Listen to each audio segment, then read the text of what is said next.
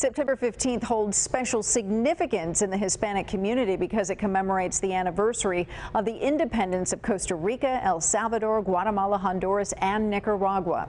And today we put the spotlight on the North County native, Assemblywoman Lorena Gonzalez. She has been working hard for her South Bay constituents since 2013. After overcoming many challenges in her life as a Latina, she is now facing one of her most difficult ones: breast cancer.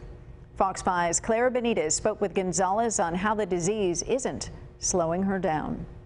Born on Mexican Independence Day, Assemblywoman Lorena Gonzalez says El Grito was made just for her. That was the story I was told when I was a little girl and still believe it today. Gonzalez, born in Tri-City Hospital off the 78 in Oceanside, is the daughter of a Mexican immigrant. My father came to this country when he was as a teenager. He came as to start picking strawberries, actually, in the fields of North San Diego County, right there by the mission. Raised by her mother, Gonzalez worked hard in school and was accepted into Stanford University as a first-generation college student. My first few years in college, in particular, I had imposter syndrome. You know, there weren't a lot of people who looked like me, who came from the same place I came from. Gonzalez now represents hundreds of Latinos who live in her South Bay district and rely on her to get things done. We've changed laws dealing with immigration and try to normalize the livelihoods of our mixed status families. I think we provided opportunities for dreamers and for folks who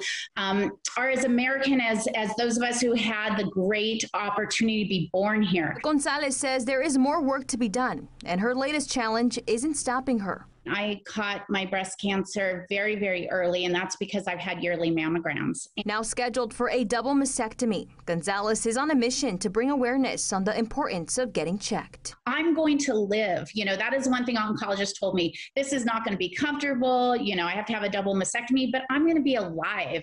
And I anticipate I'll be alive for a very long time despite cancer. Reporting from San Diego, Clara Benitez, Fox 5 News.